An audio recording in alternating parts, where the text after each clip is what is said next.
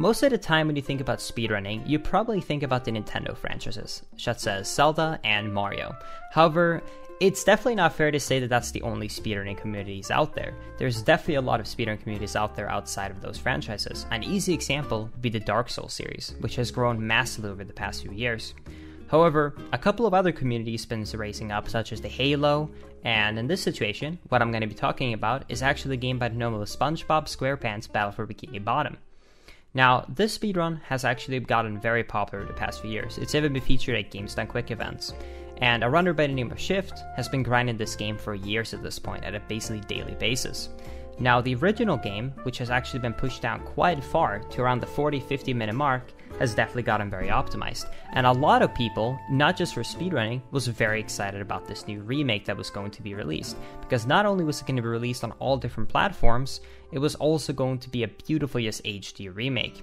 Now, as the first day of launch, an insane warp to the last boss fight was discovered that allows you to beat the game in, get this, 2.5 minutes.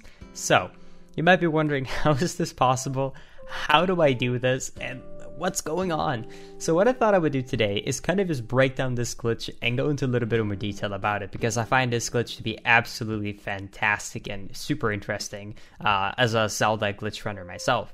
So, the first thing you need to understand to do this glitch is how the menu system works in this game. In the original game, when you open up the menu, you had different tabs, and you could basically select a mission, and then you could warp to there. You could quick warp, basically. And in the HD version, they remade the entire menu to have a much better layout. So you basically have all of the worlds mapped out like this, and then when you click on one, you will actually get a little menu up showing you what you can select and what you can't. Obviously, in this example, I just started my game. I'm literally in the intro house, so there's not much I can do. However, this is where the new glitch comes into play. So, what someone discovered, and I'm going to keep his YouTube channel in the description, his name is Carl. What he ended up discovering is that you can actually store, or you can basically trick the game into allowing you to warp to an area that you're not supposed to be able to warp to. So, how does this work? Well, first off, when you're in the menu and you hover over a world, if you press the A button once, you will get into the second menu. This menu shows you, all the alternatives for basically the missions you want to select. If you click the A button again, you're then going to be brought up into this taxi menu, and this is where the game checks, can he actually go here? And obviously, if that matches is true, it takes up the taxi menu, and then you press A, and bam, you have warped away. Now, how this glitch works is you basically want to click somewhere where you can warp. So in this case, I'm just going to click the A button on the actual first area, like literally right as the start in the game, 10 seconds in. And you can actually warp to SpongeBob's house. What you then want to do is you want to hover the cursor at any other world. Now, what I want you to do right now is I want you to press the A button 2 times on the same frame. Now, I might be wondering, what? How could you possibly press the A button twice in one frame? Well, this is where the really smart thing comes into play, and I have no idea how this was discovered. But if you on console have 2 controllers plugged in, or if on PC you have 1 controller plugged in and you have your keyboard connected, then you can actually seamlessly use both of them at the same time. So if you press a button on one of them or on the other one, it automatically allows inputs from both at the same time. So what you can do then is you can be ready to press the space bar, which is for the PC the way of pressing A to confirm, and the A button in the controller. And if you press both of them at the exact same frame, then what is going to happen is it's actually going to take you immediately into the taxi menu, because the last menu you opened before this actually was able to select the yes, I want to warp to the very first one.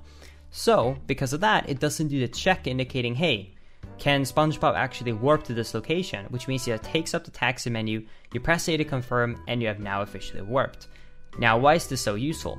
Well, because right in the menu, you can actually warp to the last boss fight. So by doing this, you can warp to the last boss fight. Now, unfortunately, you're pretty underpowered, but fortunately, in our case, the game just gives you some free stuff.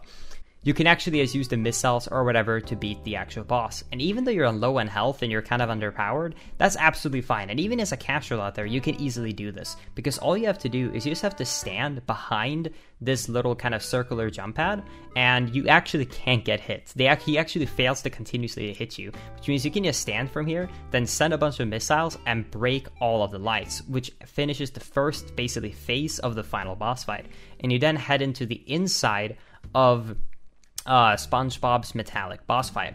At this point, you can do a really cool trick to get down to the bottom to do this area much faster and much easier, in my opinion. All you have to do is basically just jump on the side here so you don't bounce, and then you want to jump down with a double jump, and you will actually land on this little platform. You can then hit the first electric switch, jump down to void out, and you spawn right next to it. Then you can hit the second one, and then after that you can head up to the top of SpongeBob's head, and then you can hit the 3 switches around his head by going around and avoiding getting killed.